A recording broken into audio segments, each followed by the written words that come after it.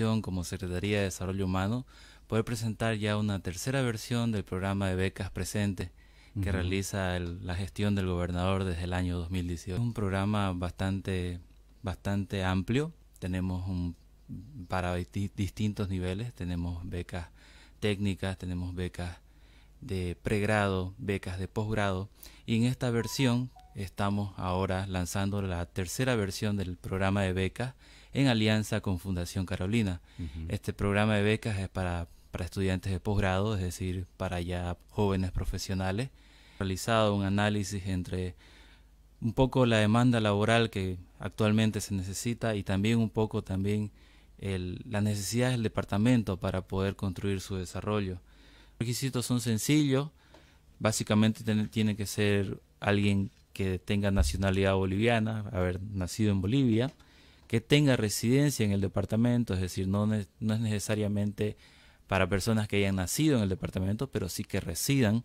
que cuenten al momento de postular con un título en provisión nacional en el área donde han sido formados, que haya salido de una universidad legalmente establecida en el departamento de Santa Cruz, no importa si es una universidad privada o una pública, no importa si es una desconcentrada como tiene la universidad pública en las provincias, lo importante es que sea el departamento de Santa Cruz, tener una dirección de correo electrónico, acreditación del nivel de inglés si es que la maestría lo requiere, no todas lo requieren, contar con certificado de antecedentes policiales, certificado de antecedentes penales, que es importante porque buscamos a las mejores personas probas e idóneas, no ser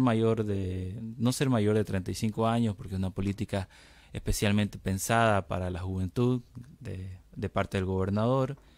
y un historial académico que certifique esa excelencia académica, porque lo que buscamos es que los mejores vayan. Exactamente. Todos estos requisitos tienen que dejarlo hasta el 6 de marzo en las oficinas de la Secretaría de Desarrollo Humano. Además de eso, tienen que rellenar unos formularios en línea en la página de la Fundación Carolina, que es nuestra